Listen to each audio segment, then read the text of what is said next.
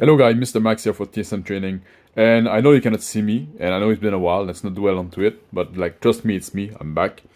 And I just wanted to make a quick video today about something that I had to say to a little girl I was helping train at the gym today. And on bench, it's about how you grab the bar, and specifically the thumb placement. She was grabbing the bar like this, right? And it's a bit hard to film, because I have to hold the phone and get in an angle that you can see what my thumb is doing, which is not necessarily evident. But she was holding the bar and put the thumb over her index finger like that. And I told her, if you just put your thumb on the side like that, it allows you, we often say to bend the bar. So I'm gonna rotate my arm kind of like that. Bend the bar, and you want to feel the bar here and in the pinky.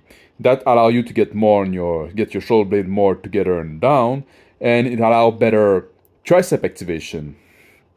If you have your thumb like that, you got much less leverage, and there's a void between the thumb and the bar. So when you try to bend the bar, you don't get as much tricep activation.